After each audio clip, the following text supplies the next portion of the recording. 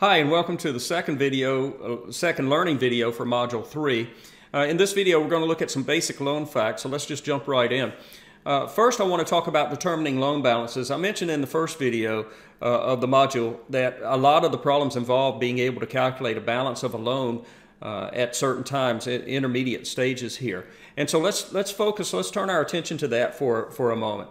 Now, there's going to be two ways to do this. One is called a retrospective way. We've got our timeline on our, by the way, we've got the timeline on the screen in this slide.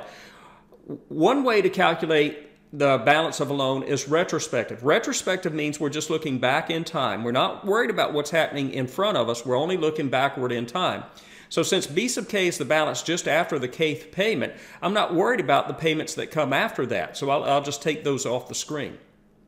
So now the retrospective calculation to calculate the balance at time k, cap B sub k, is to first take the loan amount and accumulate that to time k. Now, that's what you would owe if you had made no payments on the loan. But you have made payments, so you need to subtract from that amount the accumulated value of the payments that you have made. And so this is the retrospective definition of the balance of a loan just after the kth payment. It's the accumulated value of cap L minus the accumulated value of the past payments. Now, the accumulated value of cap L, I can give you symbolically what that is because we have symbols for that. Cap L is the loan amount. You know, I'm thinking of, maybe at time 0, and I'm looking at cap B sub k as a time k value, so I'm going k periods. I need to accumulate cap L k periods, and I would do that by multiplying by 1 plus I to the k. So I get this balance at time k is the loan amount accumulated by multiplying by 1 plus I to the k. Once again, that's how much you would owe if you had made no payments on it, but then you subtract off what the accumulated value of the payments that you have made. Now, there's not a way for me to give you an expression for the accumulated value of the past payments because I would need to know is there some sort of structure to the past payments. If the past payments are all equal to each other, then I could give you an accumulated value using like an S symbol, an R times an S angle K, for instance. Or if the payments were increasing or decreasing arithmetically, I might be able to give you some expression. But again, my point is, unless I knew more information about the payments, I'm just going to leave this as that the balance at time k is cap L times 1 plus I to the k minus the accumulated value of the past payments. Okay, so now let me throw the other payments back into the picture though, because the next way for us to calculate, it's a second alternative way for us to calculate the balance at time k, is to look prospectively. Now, prospectively means we're looking forward in time, so we're not concerned about past payments. So let me take those off the screen. We're not concerned about those past payments if we're looking prospectively. And in this case, the balance at time k is easy. It's just the present value of what the remaining payments are. Present value of the remaining payments will pay back the balance of the loan, so that's what the balance is at time k. All right, again, let me put in all the payments because I want to make one other comment. I've made this comment before that the balance at time 0 is equal to cap L, and then using the previous line, I can think of that as just the present value of all the payments. So the loan amount is going to be just the present value of all the payments. Okay, now let's turn our attention to these symbols, the cap I sub k and the cap P sub k. The amount of interest being repaid with the kth payment and the amount of principal that's being repaid in the kth payment. So again, that's what cap I sub k is. Sometimes, so it's the amount of interest paid during the kth period. Sometimes you'll see that as the kth installment. Don't get confused by the terminology. The kth installment is just the kth period of the loan. Okay, symbolically, what is that equal to? Well, again, we did this way back in Module 1. We're looking at, well, how much interest are you paying on an amount? Interest is paid at the end of the period based on the balance or an amount at the beginning of the period. And so the amount of interest at time k that you owe will be the interest rate times the balance at the beginning of period balance. And so that's the balance at time k minus 1. So that's a very important fact that we're going to use with how we calculate the amount of interest during a period. And then let's look at the cap P sub k value. That's the amount of principal repaid with the kth payment. But remember, those two things add together to give you what the total payment is. So I could get the amount of the principal repaid by subtracting from the total payment, which is cap R sub k. I'll subtract from that the amount of interest that I'm paying. One other comment that I want to make is that with these P's, if you look at cap P sub 1, that's the amount of principal or the amount that you borrowed. The principal is the amount that you borrowed. So it's the amount that you borrowed that you're paying back in the first payment. And cap P sub 2 is the amount that you borrowed that is being paid back in the second payment, and so forth. So if you add up all these P values, cap P1 plus cap P2 all the way up to cap Pn, then you've accounted for all that you borrowed. In other words, the loan amount is just the sum of all of the cap P sub k values as k goes from 1 to n. Okay, now let's move on. I want to talk about balances at neighboring time periods. We've kind of discussed it a little bit in the previous video, but I want to talk about it a little bit more. Now, what's accounting for the difference in those values is the fact that you're actually making a payment at time k. A cap R sub k is the payment at time k. In a previous video, we talked about how to get balances just before the payment. So just before the payment of k, just before the payment at time k, the payment of cap R sub k, the balance would be the balance at time k minus 1 accumulated for a period. And so the balance at time k we discussed was the balance just before that payment, which is the cap B sub k minus 1 accumulated, or times 1 plus I, and then minus the actual amount of the payment. So this is one way that we could get the balances or relate the balances at neighboring time values here. The balance at time k would be the balance at time k minus 1 accumulated. So we accumulate that, and then we subtract off the amount that we pay. That would give us the again the balance at time k. And now I want to look at another way to calculate this balance. And in order to do that, let me first distribute across the 1 plus I in that last equation there. So I'm going to distribute the 1 plus I, or distribute the cap B sub k plus 1, k minus 1 across the 1 plus I, and this is what I get. Then I want to remind you that the amount of the payment at time k, cap R sub k, can be split up as the sum of the cap P sub k plus the cap I sub k values.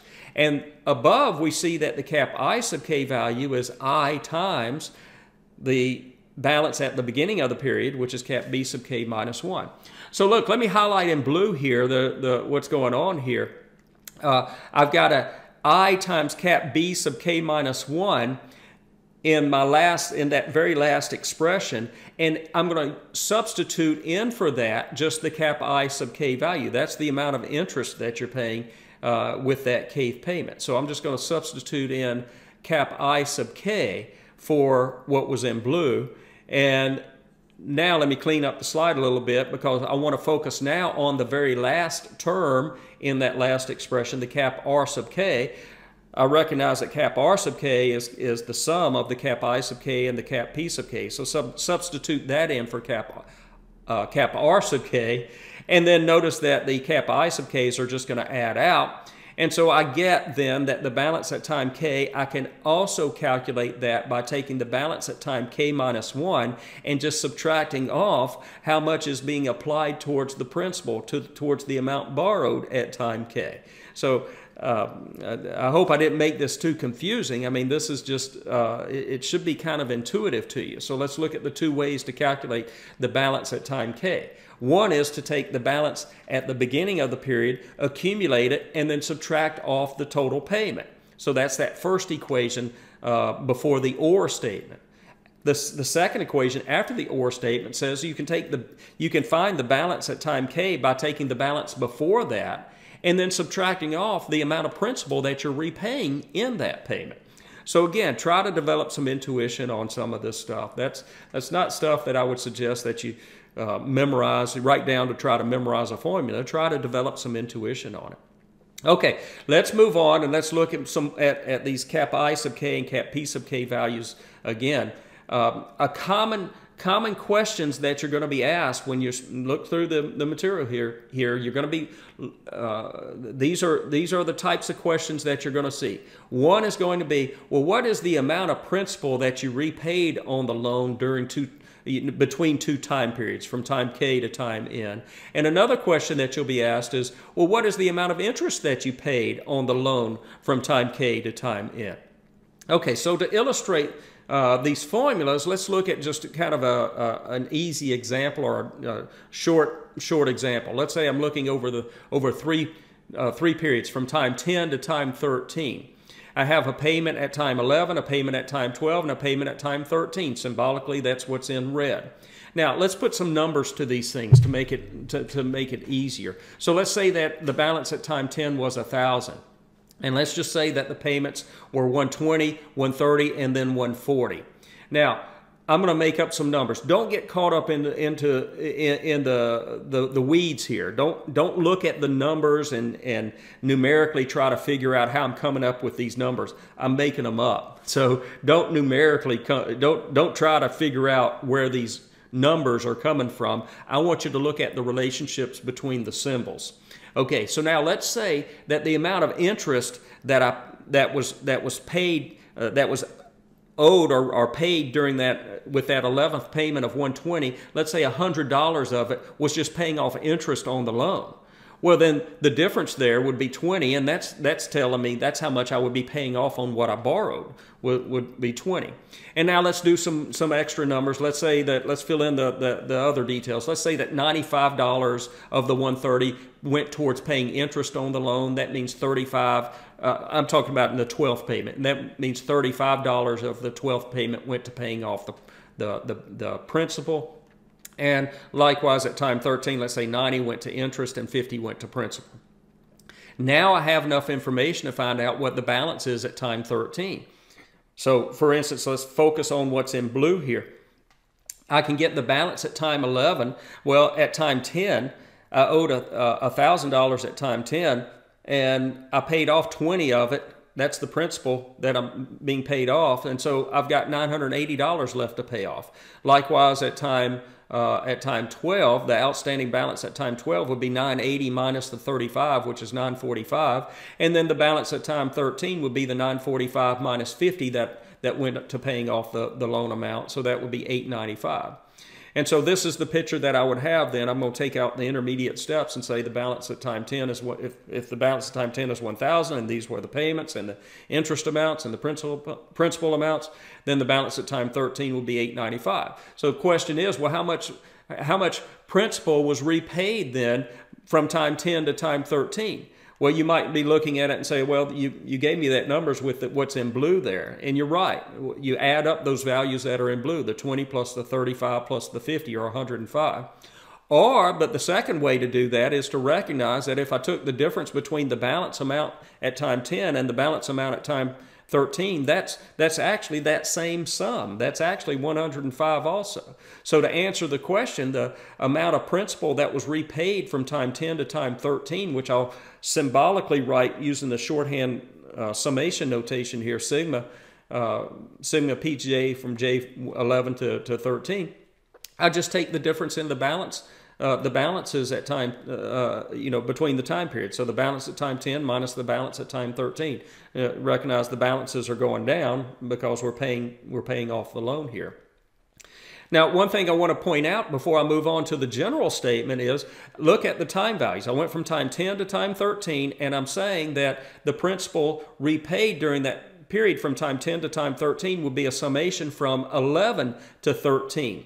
Don't put a 10 there, because if you're summing from 10 to 13, you're counting P10, and it's P10, P11, P12, P13. That would have been 4 principal payments made, but there were only 3 during that time period because the balance at time 10 is after that payment. It does not include the payment at time 10.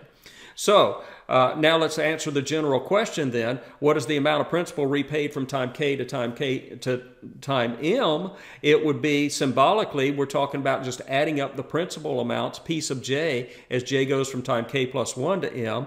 And we can get that by taking the difference between the balance amount at time K and the balance amount at time M. Okay, so now the next question is, well, what about the amount of interest that's paid between those time periods? And again, once I'll highlight it in blue, you could just add up those interest amounts and you get the correct answer. It's 100 plus 95 plus 90, or 285. However, recognize that the 100 was 120, the payment of 120 minus the 20 that went towards the principal at that time period. Likewise, at time 12, the 95 was 130 minus the 35 and so forth. So I could have also arrived at the same answer by taking the sum of the amounts that were paid, the payment amounts, the 120 plus 130 plus 140, and subtracting off the parts of those that went towards the principal, paying back the principal, or the 20 and the 35 and the 30. So I highlighted in blue those because remember that that's the sum of the principal amounts, and I could account for that by just taking the difference between the balances. So that's 1,000 minus the 895 there. So let's get to the punchline. What is the amount of interest paid from time 10 to time 13? Symbolically, I could represent that as using summation notation as a cap I sub j. J's going from 11 to 13, just like before. Even though I went from 10 to 13, the j values start at 11. I'm not including the payment at time 10.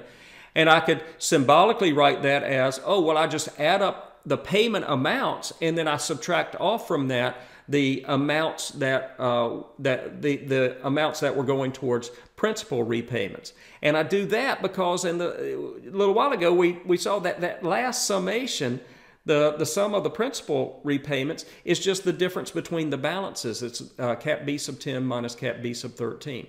And so the general answer to this, what is the amount of interest paid from time k to time m, is symbolically I would write it using this sigma notation, and then I just have the same thing here that I had in the last slide using k and m instead of 10 and 13. So it's the same thing. Let's move on so I can get to my final comment here. So going back to my slide here, what is the amount of principal repaid from time k to time m? Symbolically, that's what it is, but I'd rather you not try to memorize that formula. I'd rather you try to develop some intuition and think about it. How much principal are you repaying from time k to time m? Well, at time k, I owed a certain amount. At time m, I owe a certain amount. And if I take the difference between those two amounts, that's going to be how much I paid back in principal. So it's just the difference between the balances at time k and m. On the other hand, what's the amount of interest paid from time k to time m? I'm doing this in a certain order because in order to answer that question, how much interest is paid from time k to time m, I would calculate the amount of principal repaid first, because I'm going to subtract the amount of principal repaid from the total amount of payments that I made. So symbolically, there's your answer. There's a formula. I hope you don't memorize it, but there's a formula. I could substitute in for that last summation. I could substitute in the difference of the balances. Again, I hope you don't memorize the formula. I hope that you think about it and just think about it as the way that I mentioned it just a second ago. First, calculate the amount of principal that was repaid from time k to time n, and that's the difference between the balances at time k and time n, and then subtract that from the total amount of the payments that were made between time k and time m. So in words, I would, again, I hope that you'll just conceptually or intuitively think of it this way, that the amount of interest paid from time k to time n from time k to time m is the sum of the payments from after time k up to and including time m minus the amount of principal repaid from time k to time m. Okay, there was a lot of stuff in that video. I'm sorry, it's kind of got to be a long video, but I didn't feel like it was a good one to split up. And so please re-watch the video several times if you have to. There was a lot of stuff in here, but these are the types of things that you need to develop some intuition on that's going to give you a good chance to pass the FM exam. Okay, I'll see you in the next video.